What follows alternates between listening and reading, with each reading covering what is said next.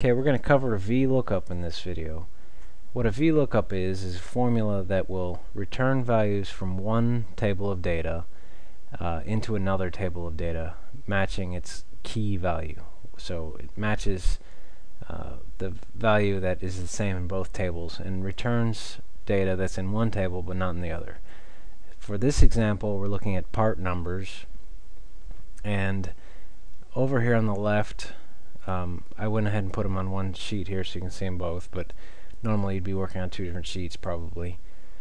On the left here you see the master data, has the part number, the cost, how many are on inventory, and the origin of manufacturer in this case.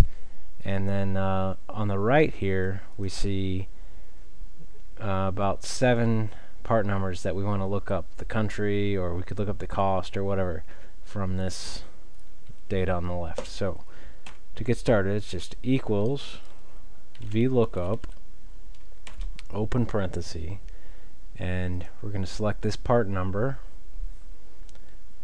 and a comma, and where do we want to look is the next part of the formula.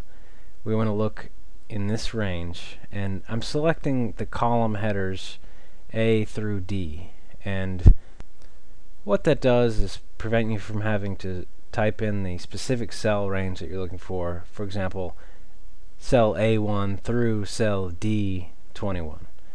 It's just an easier way of selecting the data. So then the next part of the formula, I'm going to do another comma, and it says the column index number that you want to return. So A is column 1 in this range of data that we selected. B is column 2, C is column 3, and D is column 4. And what I'm trying to return is the country of origin, so I'm going to do 4 here. So 1, 2, 3, 4, and another comma, and the last part of the formula is false.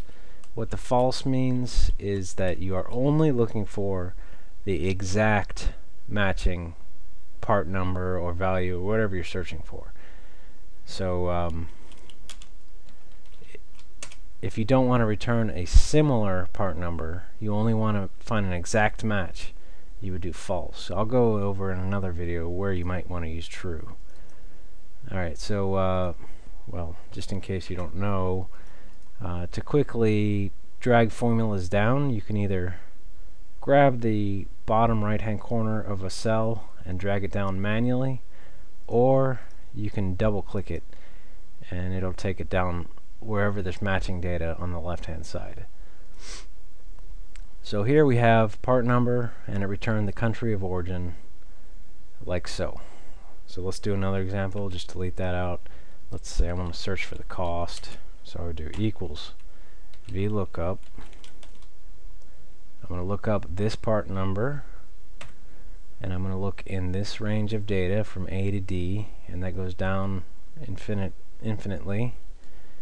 And I'm going to search for, in this case, cost is the second column. So I'm going to do comma 2 and comma false.